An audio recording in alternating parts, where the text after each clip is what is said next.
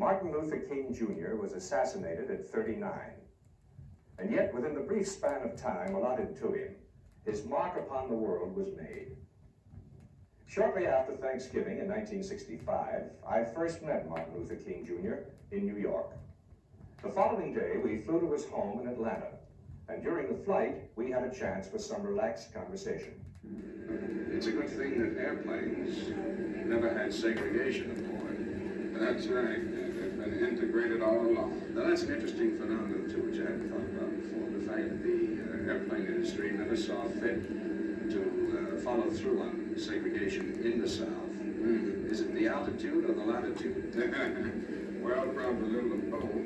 However, on the ground, interestingly enough, we did have segregation in the airports and the terminals, but once you got on the plane, everything was well integrated.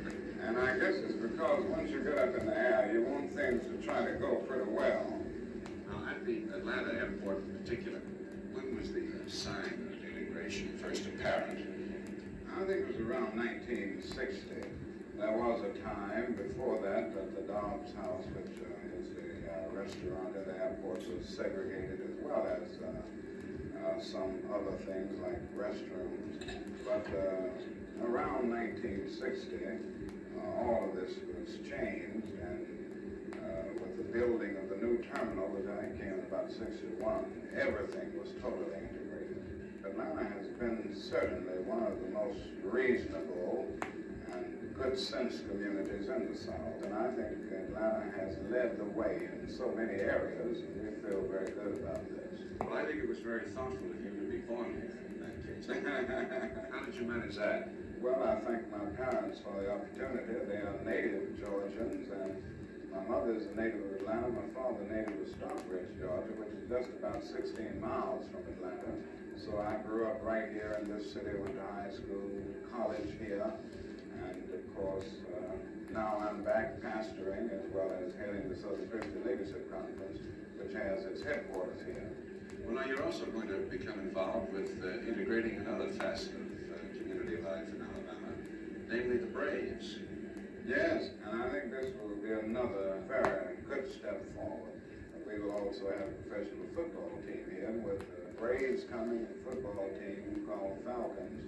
I think this again will continue to make Atlanta a city that looks forward and moves forward and recognizes that change is upon us. Well, now, the Braves coming here from Milwaukee, is that going to give you any difficulty in rooting for them? Had you had a favorite team other than the Braves? Well, I think now I'll have to root for the Braves because of my devotion to Atlanta. I hadn't been a Brave fan in the past. I guess I started out being a Dodger fan, mainly because Jackie Robinson has been a good friend across the years.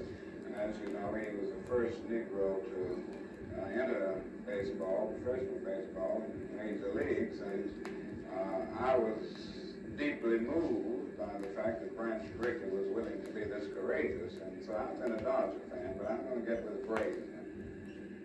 Later that day, we settled in the living room of the King's home on Sunset Avenue in Atlanta. Incidentally, in terms of the peace demonstration in Washington last week, I noticed that your wife was there, but you were not. Had you intended to go, or was she representing you? She was speaking for herself on the one hand, but on the other hand, she was certainly speaking for me in the sense that I agreed with everything she said, and I agree with the work that she's doing in this area. Well, in connection with that, I came upon this yesterday, which is a copy of her address, and I wondered as I read through it whether you had any hand in the writing of it, or whether this stemmed from her, essentially. No, I didn't have any hand in the writing of it. This stemmed from her, but I read it very thoroughly after she wrote it, and as I said, agreed with it absolutely and made certain suggestions, but this is basically her work, and I share all of her thoughts in this. This leads me to ask you parenthetically, did you educate Mrs. King to become equal to you in terms of sharing this burden, or did you research her before your marriage to see that she had the potential for this, or how did it come about? Well, it may have been the other way. I think in many points she educated me. When I met her, she was very concerned about all of the things that we are trying to do now. And never will forget the first discussion we had when we met was the whole question of racial injustice and economic injustice and the question of peace. And in her college days, she had been actively engaged in movements dealing with these problems. So that I must admit, I wish I could say, and to satisfy my masculine ego, that I led her down this path, but I must say we went down together because she was as actively involved and concerned when we met as she is now. Now, in terms of Vietnam, which certainly has become the most overriding problem facing the country, it was indicated in many newspaper editorials that you had gotten out of bounds, that you were out of your depth, that you were out of place, that you're out of line. It's all very well to have humanitarian feelings, but the civil rights movement is your essential identification to the public, and your occupation and profession is the pulpit. Now, what made you feel that you had a right to deal directly with the heads of government and in a way to circumvent government action here in the United States? Well, let me say first why I got involved in the Vietnam situation and felt that I had to take a stand. And I might say that for a good while I remained rather silent on this matter and decided that I would concentrate in the civil rights area and not even make public statements or any pronouncements on Vietnam. For another period, knowing that my wife shares my passion for peace, I decided that I would leave it to her to take the stands and make the meetings on the peace issue and leave me to concentrate on civil rights.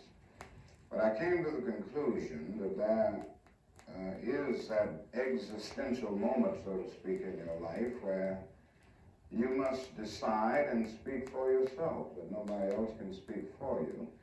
And you come to the point of facing your own conscience on a matter that you know is so significant and so destiny-making. And this is a conclusion that I came to about Vietnam, that I could no longer be a silent onlooker, a sort of detached spectator, but that in some real way I had to be an involved and concerned participant. I'm a minister of the gospel, and I take this ministry very seriously. And my ministry, as well as any genuine ministry, has not only a priestly function, but a prophetic function. And I think it is forever my responsibility as a clergyman to seek to bring the ethical insights of our Judeo-Christian heritage to bear on the social evils of our day. And I happen to consider war a social evil that has ominous possibilities for the total annihilation of mankind. I'm concerned about living with my conscience and searching for that which is right and that which is true. And I cannot live with the idea of being just a conformist, following a path that everybody else follows. We tend to determine what is right and wrong by taking a sort of Gallup poll of the majority opinion. And I don't think this is the way to get at what is right. Arnold Toynbee talks about the creative minority. And I think more and more we must have in our world that creative minority that will take a stand for that which conscience tells them is right, even though it brings about criticism and misunderstanding and even abuse. So that I intend to continue to stand up on this question because I think I'm right and I think I'm following the dictates of my conscience on it. And as I read about the prophets, the great prophets of the Old Testament and the great prophets through the ages, they have been men who have taken a stand for what they felt was revealed to them by God and what they felt was true. And it brought them criticism. Sometimes they were stoned and murdered. Sometimes crucified. But they stood up for it because it was right. I think one of the great tragedies now is that we are confusing dissent with disloyalty and calling everybody who engages in protest a traitor. And this just isn't true, because most of us are motivated by a love for America and a desire to see our country do the right thing in this situation as in all situations. We've got to face the fact that communism is a reality in our world. And this does not mean we accept the philosophy of communism. This does not mean that we go along with what I consider its ethical relativism and its metaphysical materialism and its crippling totalitarianism. But the fact is that communism is here, it's with us, and as somebody has said, it must be peaceful coexistence or no existence. I would still say that I have great philosophical opposition to communism as a system, but I'm not going to hate communists, and I'm not going to engage in any campaign which will not recognize the fact that communism is a political system that many people in our world will choose to follow. And I believe enough in freedom of choice and freedom of speech and assembly and all of these things to take a stand against any move that would carry us down a negative path. The other thing that I'd like to point out here, which I think is important, there was a time in my intellectual pilgrimage that I was, yes, that I was... It's not over, by the way. That's right, exactly.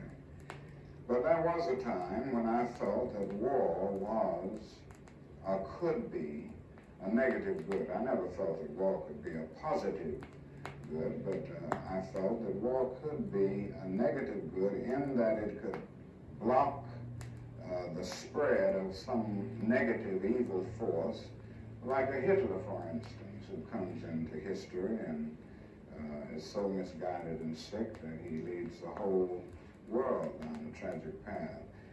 But as I continued to think through this thing, I came to pacifism through a very pragmatic point. In other words, to just looking at the practical consequences of war, I came to the conclusion that war could no longer serve as a negative good because of the potential destructiveness and the actual destructiveness of modern weapons of warfare. I think our concepts today, some of which go back to the early teachings, which is your area again, is that one life is all life, or represents all life. And one life destroyed by violence indicates the ultimate totality of all life being destroyed by violence.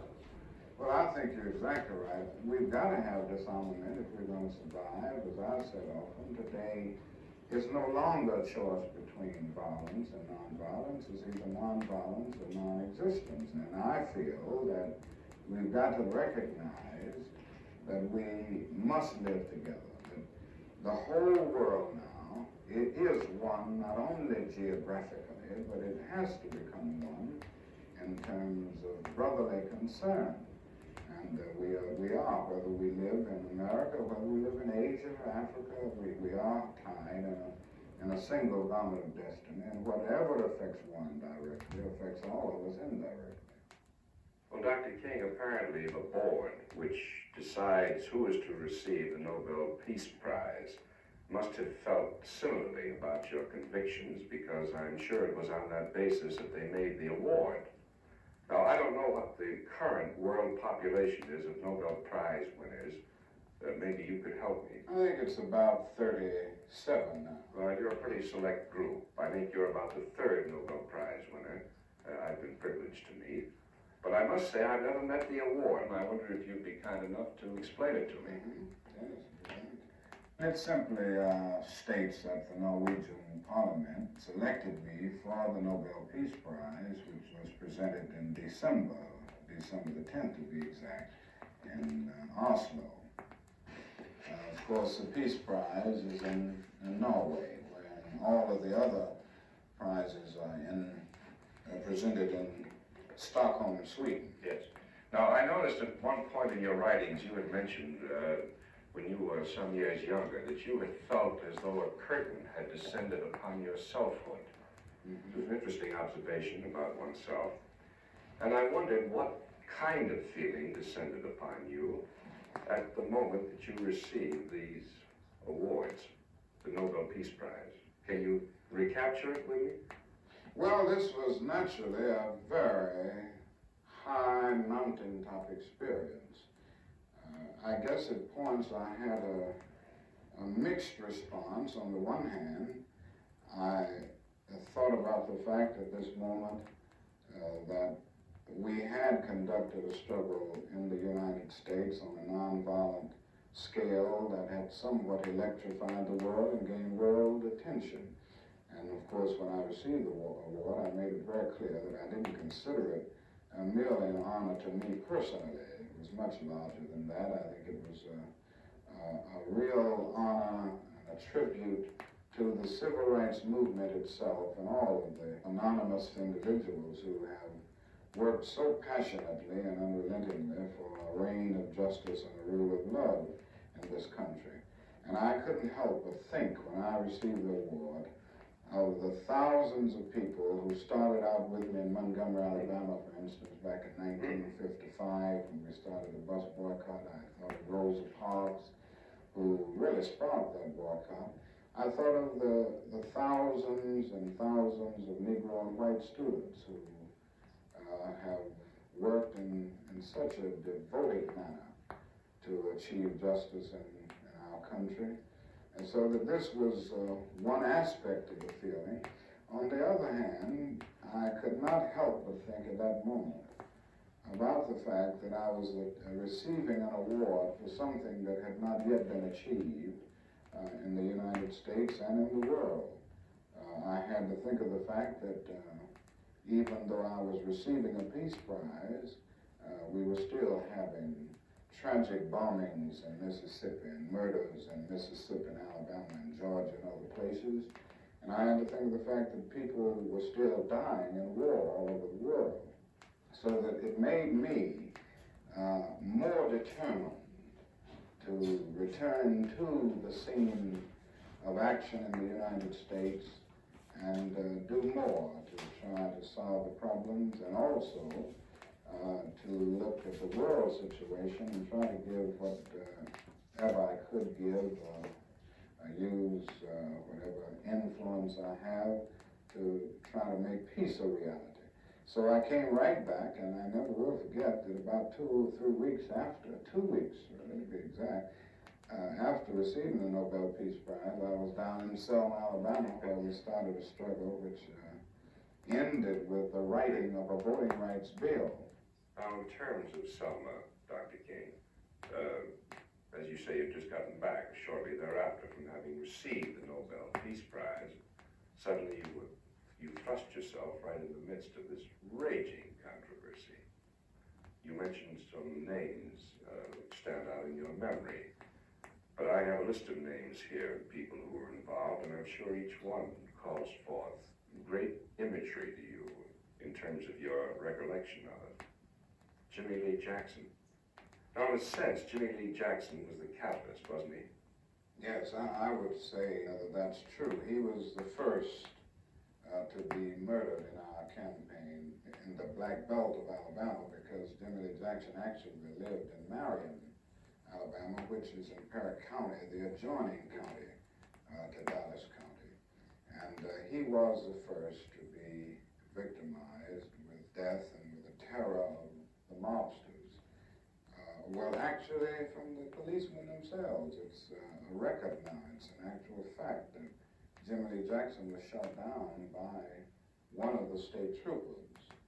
And when this happened, many people were outraged all over the country and over the world. And I'm convinced that as a result of the sacrifice that he made, many people in that area became involved who had not been involved. And who wouldn't have become involved. That's yes, right. Was Sheriff Clark directly involved in his shooting? He was in Perry County that night. Now, whether he was right on the scene when Jimmy Lee Jackson was shot, I don't know. But he had gone down to Perry County, and the state troopers were there in large numbers. And Sheriff Clark was heard making a number of vitriolic statements. And of course, we went several weeks with all of the intimidation and harassment and violence and terror from both law enforcement agencies of Alabama as well as people who were members of very violent groups like the Klan and the States' Rights Party and all these other groups. Well, Mrs. King was aware of this, of course. Yes, she was aware of this whole thing. She's been aware of the whole struggle and all of the things that I've been involved in the struggle. Because wouldn't her fear, if she had any fear about this, be heightened by the fact that you are the leader of the movement? Well, the interesting thing is that she's adjusted to this, and I guess she's adjusted by looking at it philosophically. She's realistic enough to know that emotions are high on this issue and that something can happen. There are many sick people in our society and people who are corroded with hatred, and they will use violence and they will assassinate leaders of the movement. So that my wife is very conscious of this, but it does not stop her in her commitment in going about her daily work.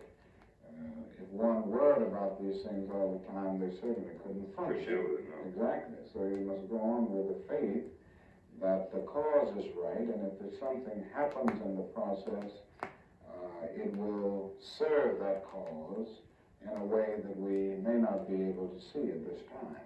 Now, in terms of your own adjustment to this exposure, after all, you are the leader of a movement. You're the religious leader of your church, of your denomination. You've become known as a world religious leader. But you also are a father and a husband with equal commitments in both those directions. Now, have you become adjusted to this, not as a world religious leader, but as a father and a husband? Well, I can tell you this, it's very difficult. I guess this was one of the most frustrating aspects of my life. The great demands that come as a result of my involvement in the civil rights movement and the struggle for justice and peace. I have to be away from home a great deal. I have to be out of town more than I'm in town. And this takes me away from the family so much. And it's just impossible to carry out the responsibilities of a father and husband when you have these kinds of demands. But fortunately, I have a most understanding wife who has given me consolation when I needed it most, and who has tried to explain to the children why I have to be absent so much. And I think in some way they understand, even though it's pretty hard. I was coming to that because I wondered what their reaction was when their mother would have to explain that Daddy was in jail. After all, jail in this country carries a mark of opprobrium for most citizens. Well, again, she's done a very good job in getting them to realize the meaning of my jail going. She started out talking with them in very simple terms about the problems that we have in our society, the needs that many people face, and the fact that the Negro still faces tragic segregation and discrimination. And she always told them that Daddy was going to jail to help the people and to help change these conditions. And it was a very cute story that developed out of this whole thing. We have an amusement park here in Atlanta known as Funtown. And for the first few years after opening, it was closed to Negroes. We passed by Funtown a great deal going to the airport, and our daughter, oldest daughter, Yolanda, always said, Daddy, take me to Funtown. And she would say the same thing to her mother. And we tried to evade the issue by not letting her know that she couldn't go because she was colored. But finally, one day, we had to face it. And we explained to her why she couldn't go to Funtown. She had tears in her eyes when she discovered that she couldn't go because she was colored. But we assured her that we were going to continue to work to get it open. And then, shortly after that, I was in jail in Albany, Georgia. And my wife started explaining to her that I was in jail that day, And her response was really wonderful. She had come to the point that she could laugh about me. She said, well, that's fine, Mommy, and tell him to stay in jail until I can go to Funny. So she's learned, and they've learned to look at it as an experience which takes place in an attempt to solve this big problem.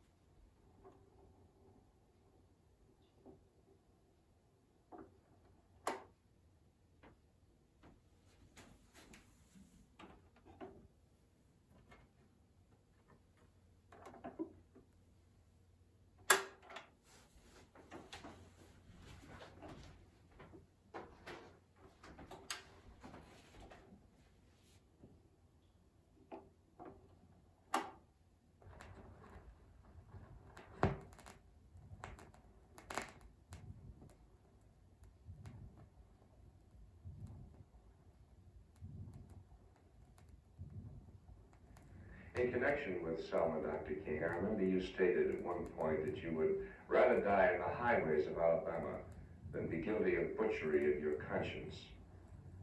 What specific thing prompted you to make that statement? Do you remember? That was the moment, the period rather, when we were getting ready to march from Selma to Montgomery.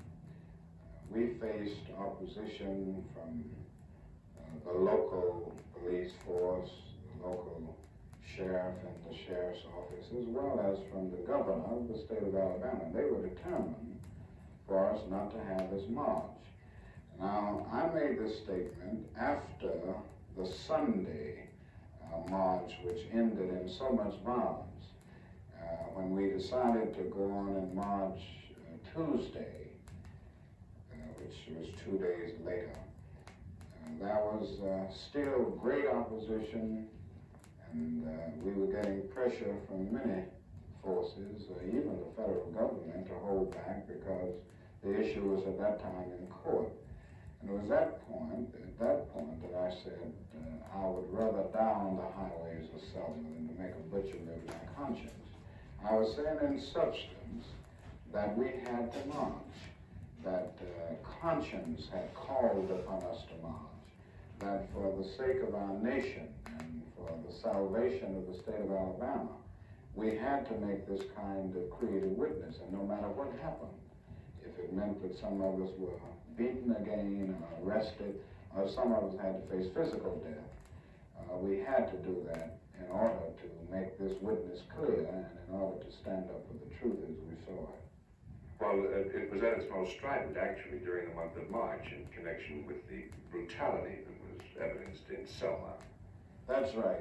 I would say we faced our most brutal moments in Selma. Never before had we had a campaign with such consistent brutality. Now, it's true that in Birmingham, lives were lost. The most tragic expression of that was that Sunday when 4 Negro girls were killed in church. Bombing. Yes, very gruesome, just how. Yes. But in Selma, we faced more beatings. This was an everyday activity, so to speak, on the part of the law enforcement agents. And then when we finally decided to march to Montgomery, we faced all kinds of brutality trying to get the march off the ground. It was during that period that Reverend James Reed was clubbed down in Selma and finally died. He was in the march on Tuesday. And that Tuesday night, he was beaten, brutally beaten, and then died 2 days later. And then, of course, after the march, which was a tremendous success in terms of mobilizing the conscience of the nation, after we got to Montgomery, the diehards still wouldn't give up. And there was this incident when Mrs. Viola Liuzzo, who had been with us all the way on the march and who had been working in Selma, helping with the food for the marchers, started taking people back to Selma from Montgomery, and she was shot down, shot in her automobile on Highway 80. Now, the death of Mrs. Liuzzo, of course, will undoubtedly prove to be the base for the hope for success of your current drive in terms of getting proper Negro representation in juries in the South? Yes, I think it will certainly stand out as the symbol in the sense that this is the one case where you've had a man tried, the accused murderer tried twice in Lowndes County, and both times he has ended up being acquitted. So that this does stand out as a symbol of the notorious inequalities that Negroes confront and their allies of the white community as they try to get justice in the courts. So I think this is a step forward, and I think we should be willing to say that even though it doesn't represent an end to the double standard of justice in the South, it doesn't represent a panacea, it does mean that a change is taking place and a recognition of the fact that the constant acquittal of murderers of Negroes and white civil rights workers can only hurt these communities and can only aid and abet the violent forces and those who have been caught in the chains of pathology. So this, it seems to me, is helpful.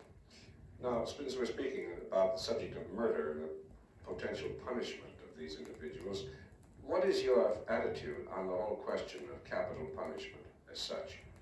Well, I must confess that I have questions about capital punishment, and if I had to just make a brief statement, a firm statement about it, I would say I'm basically opposed to capital punishment. I would have thought you were. Yes, yeah. And for two basic reasons. There are other reasons, but I think if we follow many modern criminologists, they would say that the purpose for jailing or convicting one is not to engage in retribution, but to rehabilitate the criminal.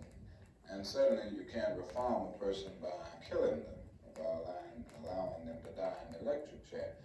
The other reason is that no act of crime is ever committed in isolation.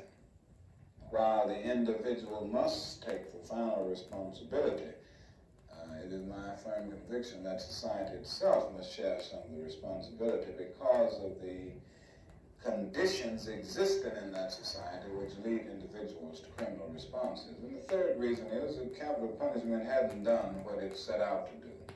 The idea was that if you could make an example, it would restrain crime. And if one notices the statistics on this, it just isn't true. So for all of these reasons, I'm against capital punishment. And you would apply this even to the accused murderers of Mrs. Leeds or any other murderer?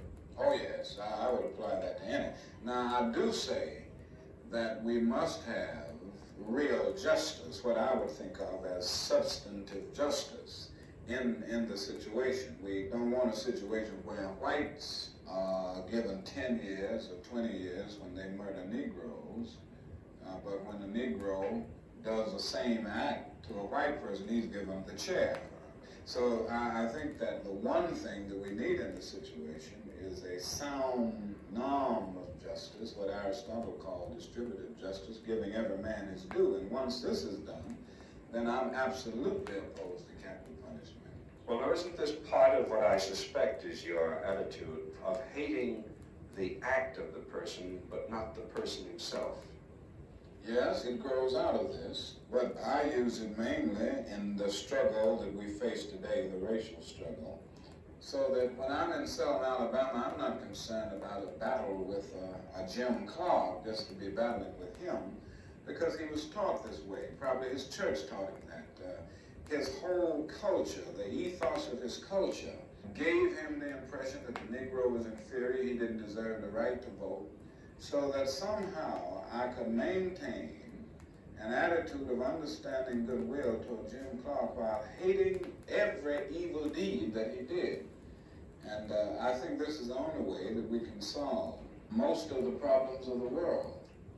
But getting back to the actual march itself, that became certainly a march unique in history, including just the sheer problem of feeding everybody. I mean, the amount of energy that must have been spent in walking, what was it, 54 miles?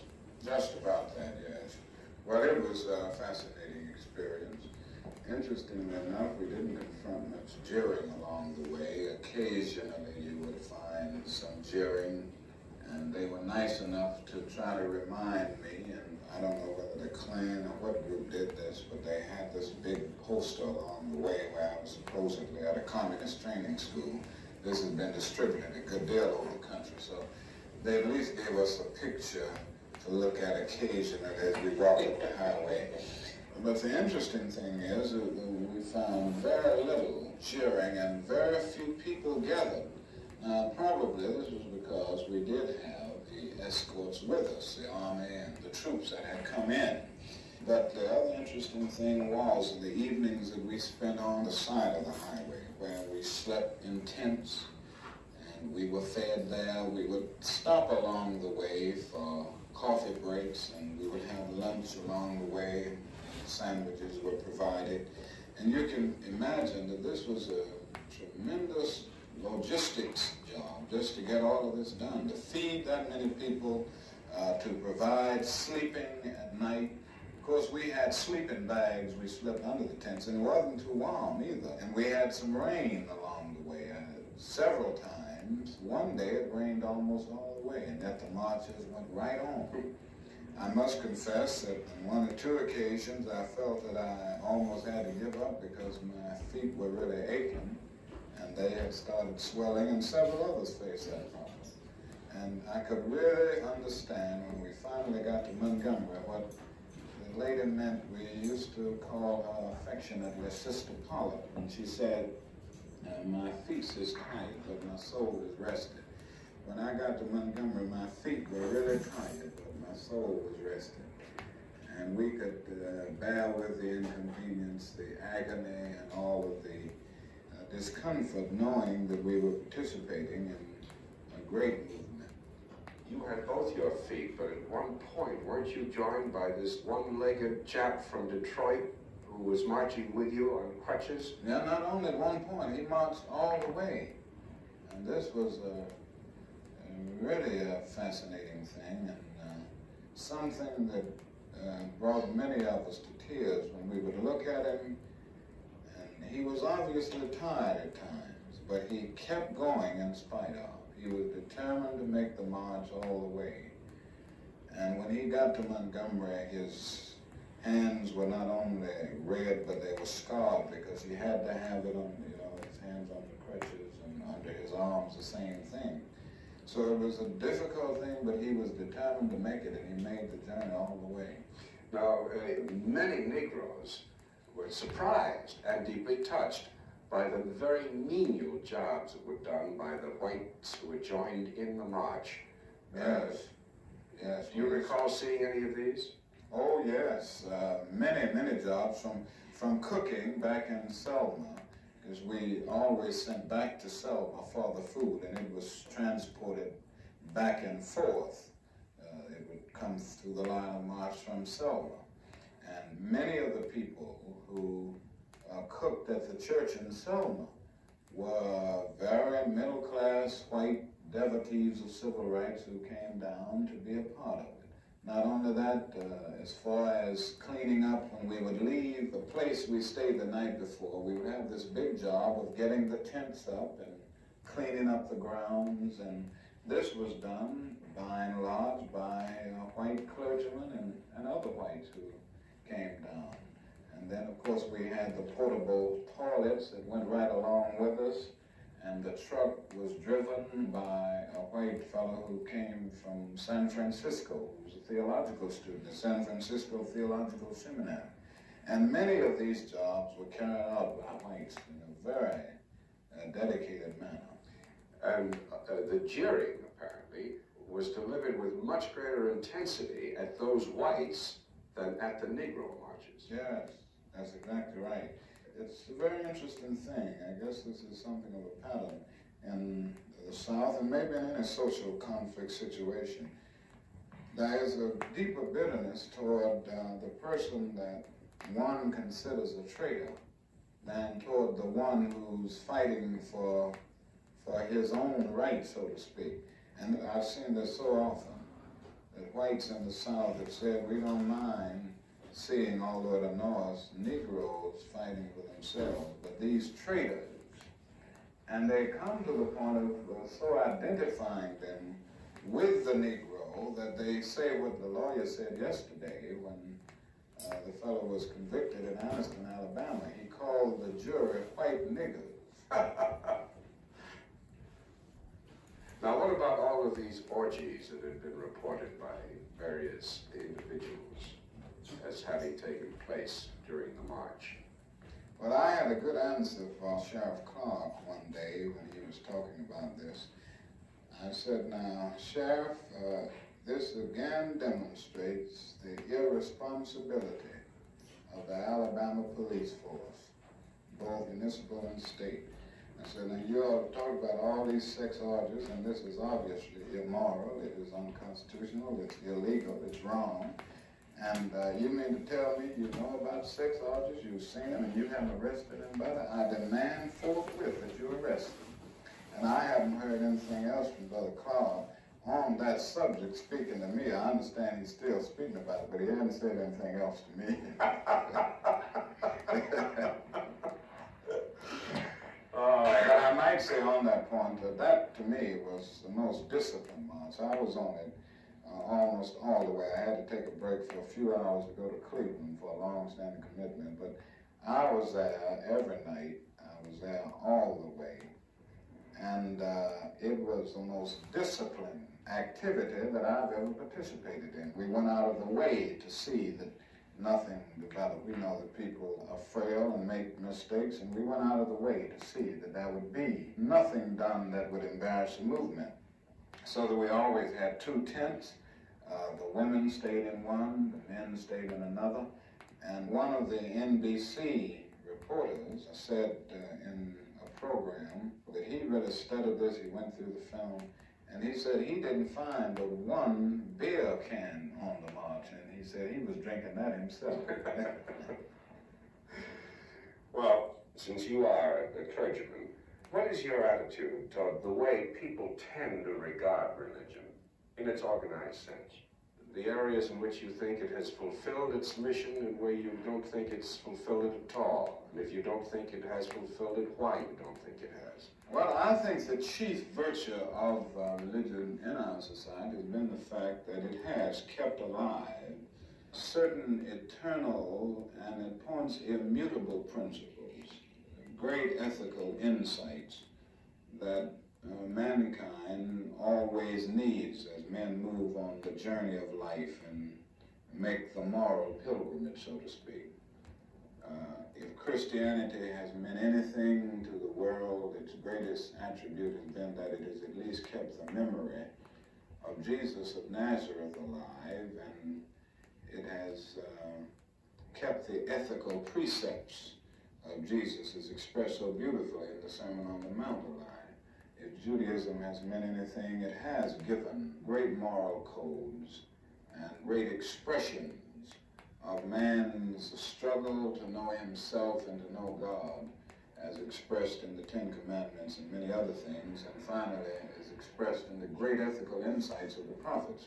So that I think religion has played a great role in society in providing man with basic guidelines and preserving basic moral tenets that I think are necessary to live life meaningfully and creatively. On the other hand, history is a long and sometimes tragic story of the fact that the purity of an idea is often corrupted when it becomes embedded in an institution. It's one of maybe the necessary evils of history. You've got to have organization, you've got to have the institution, and yet the minute you get institutionalized, you've got to think about preserving the institution. And then comes a great tragedy of yielding to the expedient course and to the cautious rather than following the courageous. This, I think, has been the unfortunate thing about organized religion, that so often it has become a force to crystallize the patterns of the status quo. Organized religion has, in many instances, become the tail light instead of the headlight. So I think this is the chief problem, and fortunately, God never leaves himself without a witness, and therefore we need the prophets in every period of history to remind the religious institutions of their obligation to deal not only with the ears, but to keep men's visions on the all. I would like to mention a quotation to you, and I'm sure you know from whence it came. The quote is, "Men say I am a saint, losing myself in politics. The fact is that I'm a politician trying my hardest to be a saint." Do you remember who said that? That sounds like Gandhi. Well, it was written by Gandhi, but in view of the developments of the last number of years, and certainly with respect to your escalation into the Vietnam situation, it seems to me, have been authored by Martin Luther King Jr. Well, I certainly can't claim to be a saint in any sense of the word. I never would be that arrogant, but like all religious leaders and religious people, I have a desire to reach the majestic heights of sainthood. And I feel the necessity at all times, and I guess this is what Gandhi was saying, to bring to bear upon all of the social and political issues of the day the great moral and ethical principles of our world and of the universe. And I think it's necessary for anyone who's working in these areas to have a keen sense of political timing. This was certainly one of the great points of genius within Mahatma Gandhi, that he did have this. He was an idealist and a realist at the same time. He combined in his character antitheses strong enough. And I think this is necessary, and this is what he's getting at here. Now, I don't know how much I come to that point myself, but I've been greatly inspired naturally by his life and his teaching. But actually, the idea of sainthood is not so much inherent in the individual as in the result of his work. Wouldn't you say that? Yes. When one looks at the life of Gandhi, you do see self-sacrifice at its best. You see a man who is willing to give up all of the things that many people would hold dear in a materialistic setting in order to give his total life for the cause. And you see him coming to the point of assassination at the end. Now this, of course, was sacrifice, the ultimate sacrifice, but it was inflicted upon him by someone else. While I understand the desperation and the deep convictions, really, that lead individuals, whether they are in Vietnam or whether they're in America, to engage in an act of self-immolation, I must say that I don't think personally that this is the highest expression of creative sacrifice, for it is my conviction that we must always be willing to give our lives for a cause. If death is inflicted upon us as a result of our standing up, we must always be willing to do this, and certainly that death can become redemptive. But the process of taking one's own life to dramatize the situation is something that I have personal problems with.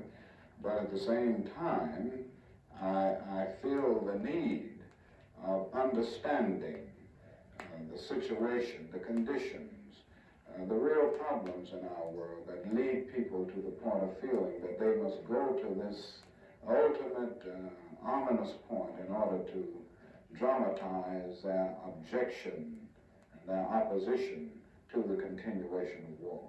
Well, now, you have certainly, by your acts, knowingly and consciously, and this has been one of the problems that your wife has faced, just being married to you, you've exposed yourself to the constant danger of assassination for doing and expressing the things that you believe in. Now, one of the situations that developed is a very difficult thing for anyone to be objective about, and you mentioned just now that you had personal problems about the subject of self-immolation.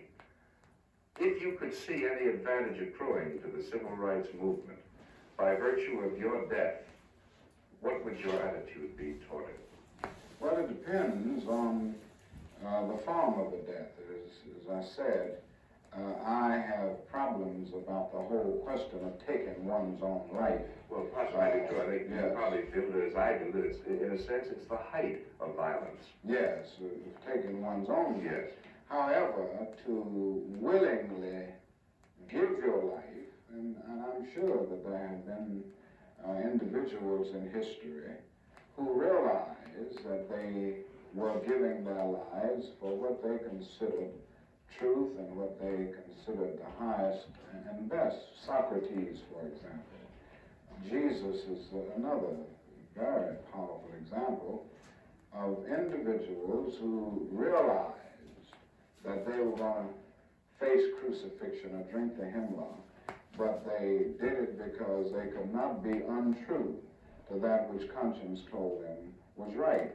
And I think if I had to face such a decision, I would do the same thing. I wouldn't take my own life, but I would willingly give my life for that which I think is right. And I am convinced that when one does this honestly, that death can have a redemptive value, because I feel that unmerited suffering is redemptive.